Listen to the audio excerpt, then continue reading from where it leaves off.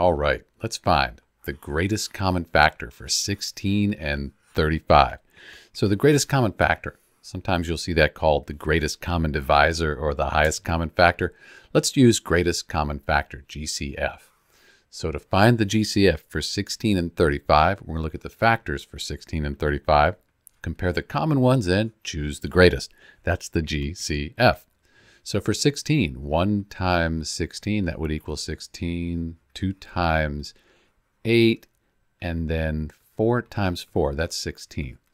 For 35, 1 times 35, and it looks like 5 times 7. So those are the only factors we have for 35. So we have our factors. Let's see what's in common. Well, 1, that goes into 16 and 35 evenly. So that's a common factor.